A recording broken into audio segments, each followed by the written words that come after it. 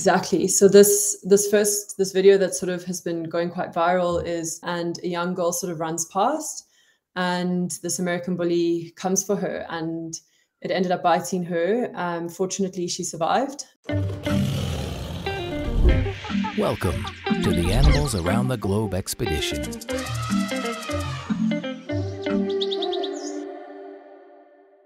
Then, welcome back to Animals Around the Globe. Today, with a bit more of a serious topic, we're gonna look at the American Bully, a descendant of the pit bull, and see where it's coming from, and look at a few recent attacks in the UK and discuss the banning of them. Welcome, Alex, our aspiring vet, who is gonna analyze with me these American bullies. Hi, thanks, Chris. Thanks again for having me, and creating a space for us to share a bit about what's been going on, and maybe try dive a little bit deeper into where these breeds came from, and try create a little bit of understanding and awareness, and maybe some conversation with our viewers about their thoughts on the situation. Awesome. Let's maybe dive right into where do they come from. I mean, we heard already they are descendant of the pit bull, but how did they develop over time? So in terms of their descendants, so they're actually bred from American pit bulls. So, and as we know, pit bulls, or if you don't, pit bulls were originally bred for dog fighting, for fighting in pits. They were used in bull baiting and sort of like blood sports. So as pit bulls and as American pit bulls, they were originally sort of bred with the intention of a slightly more blood sports aggressive tendency. So those that obviously were more aggressive and winning fights were bred with to sort of maintain what their purpose was. Whilst pit bulls are no longer bred for this today, I hope, especially those of us who've met really nice ones, they're no longer sort of aimed at that, but that is obviously where the genetic sort of lineage comes from. And then the American bully that is under question here, and that has obviously come under fire in the UK, and potentially facing this ban at the end of the year.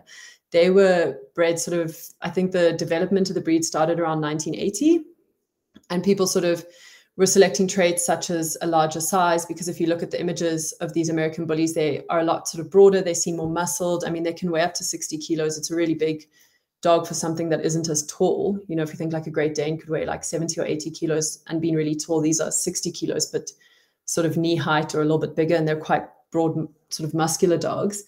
And so they were using American pit bulls, and perhaps every now and then either a terrier or an English bulldog or something to bring a different characteristic in. But the intention was for them to look like sort of quite big, powerful, fierce looking dogs. And they sort of became recognized as a breed around sort of 1990 and a little bit later. The hip hop movement, was that the connection? Yeah, a little bit. It's tough, it's because of their looks, they've become quite I don't want to call them a fashion accessory, because I don't like referring animals to that, but to some people, I think that was the purpose of them buying them. Because of their aesthetics, they look angry, they look aggressive, and I think it was a look that some people aspired to, and they sort of ended up being part of that, movement. And it's interesting to see what they look like. And you'll also see in some of the videos or the images that we share with you, you'll see that sort of, I think, to enhance their angry sort of looks. In the one video, you'll see two of the dogs have got these like cropped little ears. They look like little pointy triangles. And one of them has kind of floppy ears. Floppy ears, or these sort of half up, half down sort of ears, is exactly how they're born. But the ones with the pointy triangles are actually then cut or cropped, is sort of the formal word for them. I'll say it here, it's not something I'm pro. I really wish people didn't alter the aesthetics of dogs purely on looks alone. And I think something that keeps coming up in the news around this incident around Sunak and the ban, the looming ban in the UK, is American bullies in the UK are not actually an established breed, like as recognized by Breeders Association, whereas in America they are. And there are lots of risks, I think, when you don't have a formal Breeders Association, because there's no stipulated breed standard, which is why it's going to take sort of until the end of the year, should this bill get properly passed and everything to go through. They need to now establish exactly what an American bully is, what it looks like, its heritage, its breed. And then they're going to have to create this document that says which dog is an American bully and which isn't, because you can't just blatantly ban without having that. They sort of that's, I guess, the task one for them. And I just think, I guess we can just note it here that there are different sizes of the American Bully, but the one under question, in other countries, they call it an extra large. So it's the largest of the American Bullies. In America, they just call them American Bullies. But the other breeds then include, they call it a American Bully Nano or a Mini or something. So they're a bit shorter and a bit smaller, but they still have quite similar facial features, and they're often quite sort of built.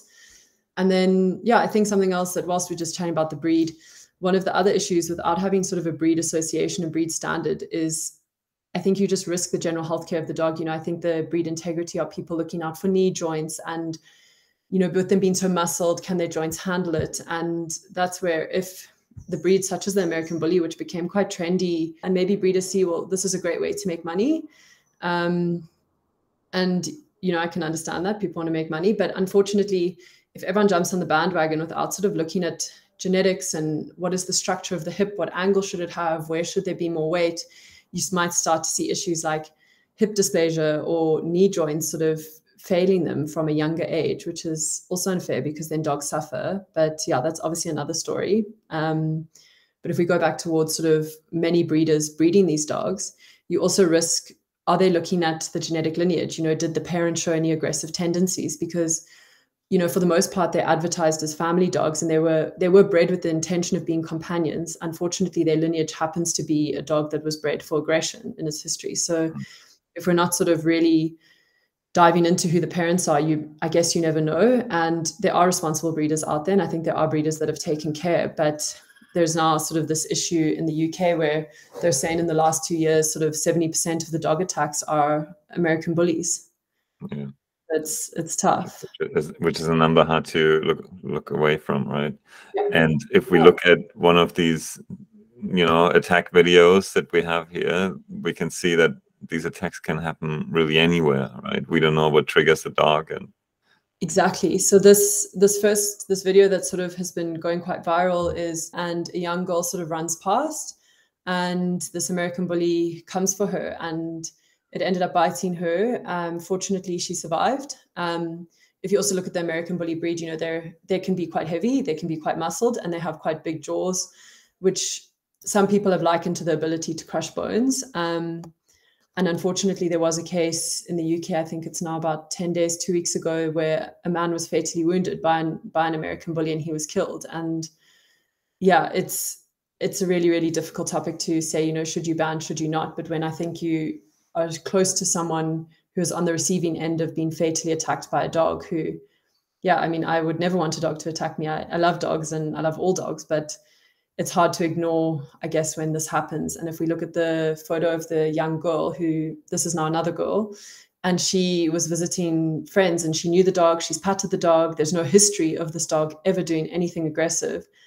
And all of a sudden it just turned. And I don't know if we can attribute that to, you know, is that its nature? Is that its lineage? Was it badly raised? I mean, we don't know, but they knew this dog to be a loving dog, and it attacked this child. And you can only imagine as a mother that you would then be pro the ban. You know, if you've seen your girl being pinned down by an aggressive dog with it going for her face, how badly that could have gone as well. I mean, it did go badly, but she survived.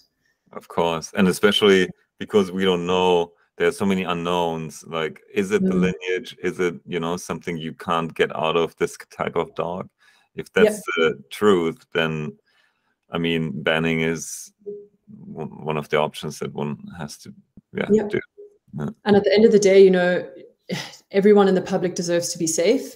And obviously that's the responsibility of government. And, you know, it's really hard because you want to say, no, that it's a dog, it comes down to the owners and the trainers, but is there capacity to monitor every breeder with a breed that is, number one, not established? Like, there's no exact who's the breeder, who's this, who's the parent.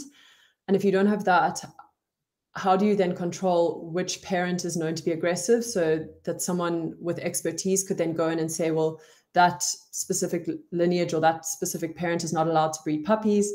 So it can get really complicated. And I wonder if there's capacity to do that. Whilst that sounds more ideal, because should responsible breeders be punished for irresponsible breeders if we're then going down the road of maybe saying, if I'm now going down the road saying that, you know, perhaps these dogs were irresponsibly bred. But how do you sort of separate them from each other. And I think that's a lot harder than doing a blanket ban. Is it right? Is it wrong?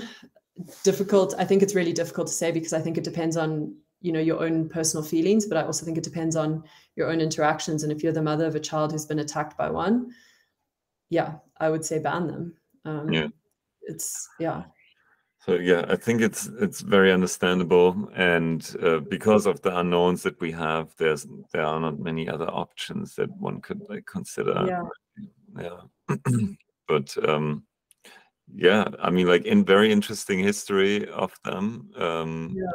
Unfortunately, ending in, you know, like many accidents, many fatal accidents also.